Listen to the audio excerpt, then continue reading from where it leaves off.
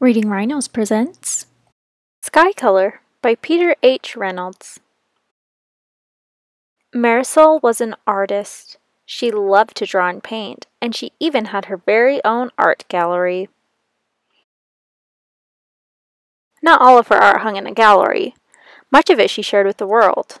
She painted posters to share ideas she believed in. At school, Marisol was famous for her creative clothes, her box of art supplies, and her belief that everybody was an artist. Yes, Marisol was an artist through and through. So when her teacher told the class they were going to paint a mural for the library, Marisol couldn't wait to begin. The classroom buzzed with the sound of brainstorming. The students talked and sketched. Together they made a great big drawing. Then they marched to the library. "I'll paint a fish! I'll paint one too!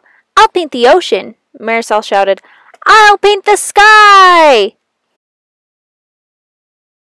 Marisol rummaged through the box of paint, but could not find any blue.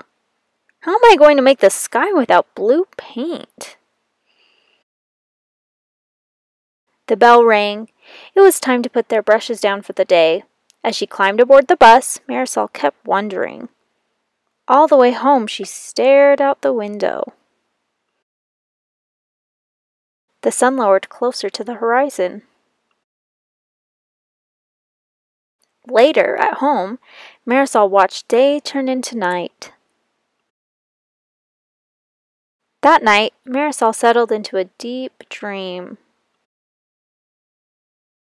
She drifted through a sky swirling with colors. The colors mixed, making too many to count. In the morning, Marisol stood waiting for the bus in the rain. The sky was not blue. She smiled. At school, Marisol raced to the library. She grabbed a dish and began adding colors. This one, that one. She swirled the brush to make an altogether new color. Marisol then began painting on the wall. A boy asked, "What color is that?" "That," Marisol said, "that is sky color."